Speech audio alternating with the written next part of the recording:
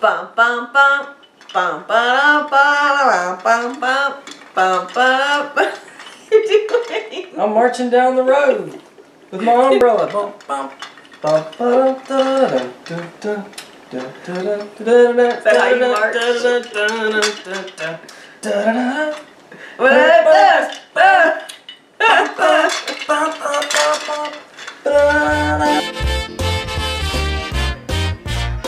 So we had fun with that. Welcome to our Mardi Gras special. Ta-da! I really caught Sarah off guard. She said, "Don't look at me stupid." That was so I took uncomfortable. it the whole other direction. I had a whole lot of fun with it. It made my eyes water. Which is kind of the spirit of Mardi Gras. Exactly. So we've had a lot of questions from several of our followers, and we have a lot of followers from all over the country and a few in other parts of the world that may not be familiar with some of our cultures, celebrations, and things like that. We've had some, recently we've kind of talked about Mardi Gras and had a few people have some questions, so we thought we'd do a Mardi Gras special and answer those questions. Okay, this video may end up being a train wreck. A purple, gold, and green train wreck. Like a really bad parade. So what is Mardi Gras? Well, Mardi Gras starts on Epiphany, which is the 12th night after Christmas, which is the day that the three kings, three wise men, reached baby Jesus. So the carnival season starts on Epiphany, or 12th night.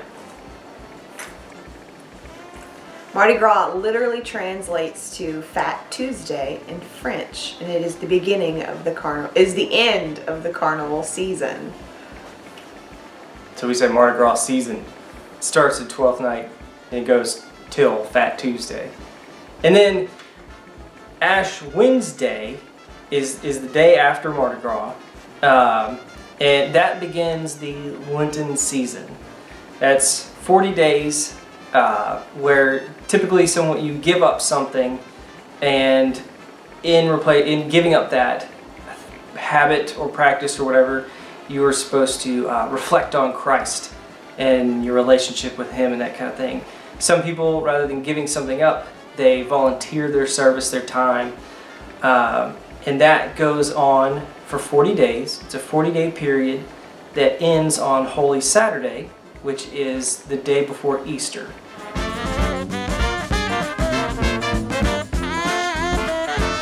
What are the colors of Mardi Gras, Jacob? So the colors are purple, gold, and green. And purple stands for justice, gold stands for power, and green stands for faith.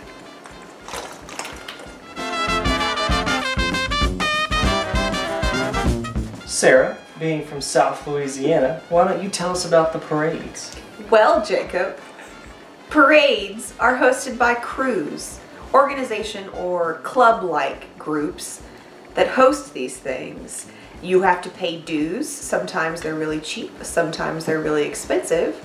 And you plan the parade, you build the floats, you ride on the floats, and you throw beads and trinkets from the floats.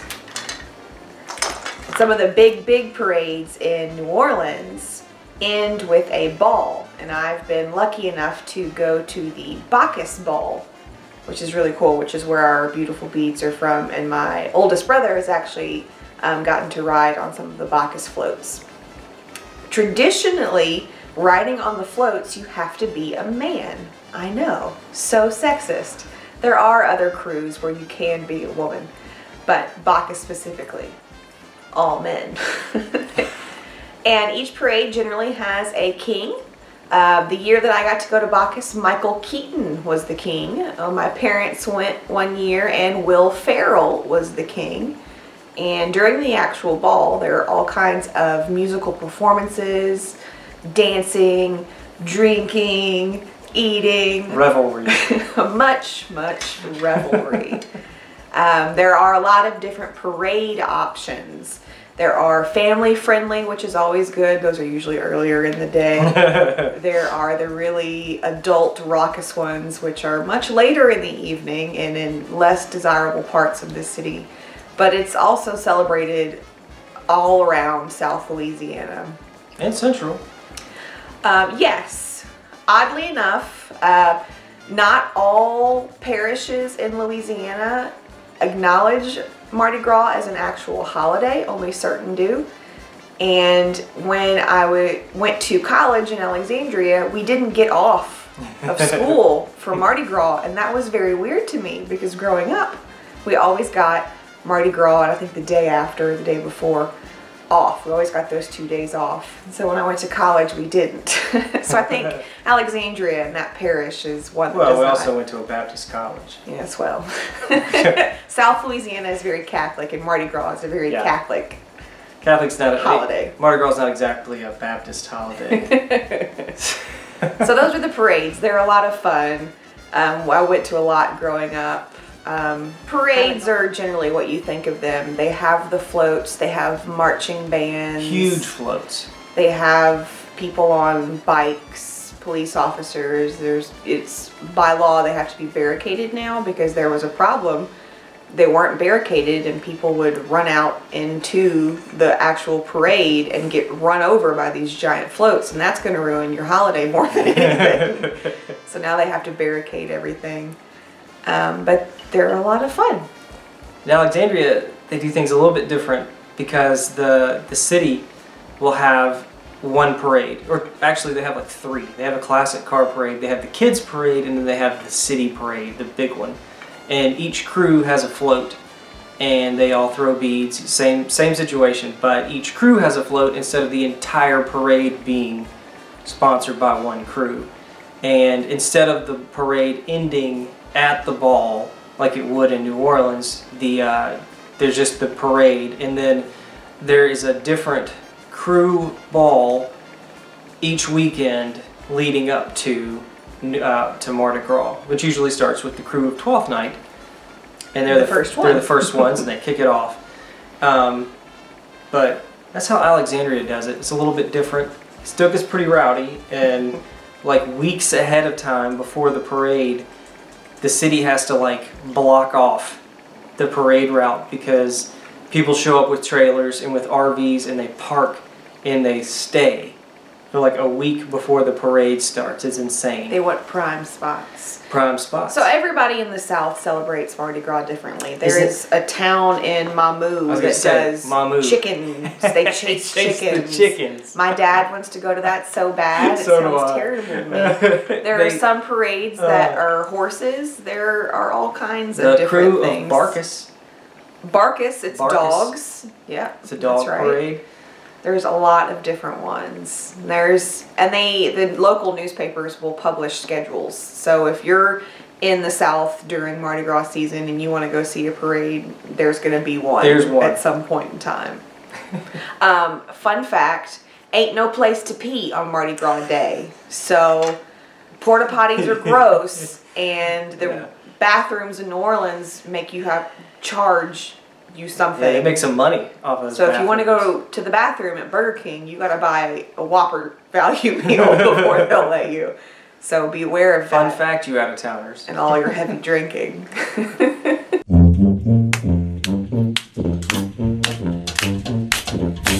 Jacob, I noticed you made a delicious looking treat last weekend. Tell me more about that. So that's the king cake. It is not traditionally made with crescent rolls. That is a cheater's way of getting around having to make actual bread dough. I don't have 2 hours to make a cake. I digress.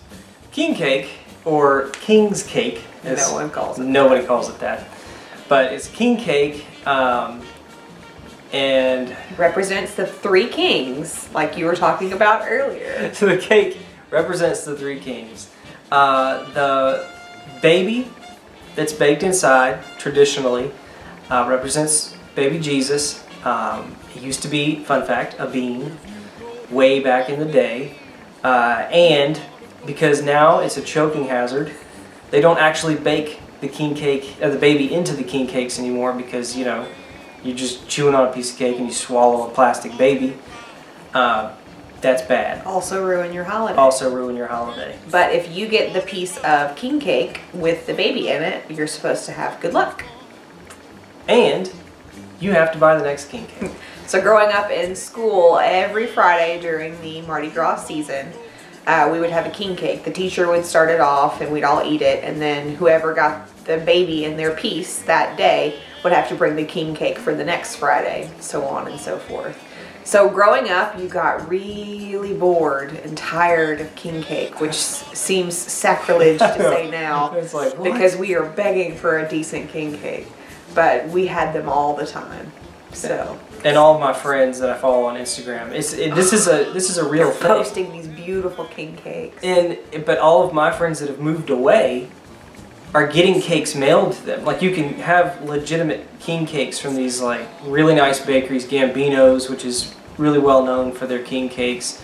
Like, ships king cakes. It's ridiculously expensive. Stupid expensive. But all of my friends are posting on Instagram. They're like, I got a cake, yeah. And I'm looking at my Tom Thumb cake thinking, there's no yellow sprinkles. there's supposed to be yellow sprinkles, not red. I saw a king cake with red sprinkles on it and wanted to throw it out. I didn't buy it. So king cakes come in a variety of flavors. You can get plain that has nothing in it. Our favorite is praline or cream cheese. There's strawberry, there's chocolate, there's blueberry. We don't go for those. Zulu is the chocolate one, and that's always the one that's left over at the stores that nobody wants to buy. And you may like Zulu, and congratulations. You do you. You do you, boo. You do you. We prefer the praline one. But yeah, like I said in the earlier video where I made the king cake, there are, in my opinion, only two acceptable fillings, which is praline or cream cheese. You save your berry fillings for pies. That's purely our own opinion. Purely. But we're both from Louisiana, so that's got to hold some kind of weight. So anyway, the king cake, oh, go ahead. It's iced with white icing, and then it's got colored sugar sprinkles on it. My parents preferred the no sugar, and so they just get the icing, and the bakery they get theirs from colors the icing purple, green, and gold. I like the sugar. It's not good for you, but I like it. So anyway, there's your king cake. It's not as complicated as you might think. It's just a cake. It's good though. It's real good. It's it's delicious. Yeah, you got me thinking about it. I could talk about king cakes all day, but the one Jacob made was super good, and I wish that he had made more because I only got 3 pieces of it, and I would like. She only got 3 pieces of it. I would like to have some more, please. I had one that night and one the next morning for breakfast, which is another king cake tradition. Breakfast. King cake makes excellent breakfast. Excellent breakfast. This is essentially a cinnamon roll.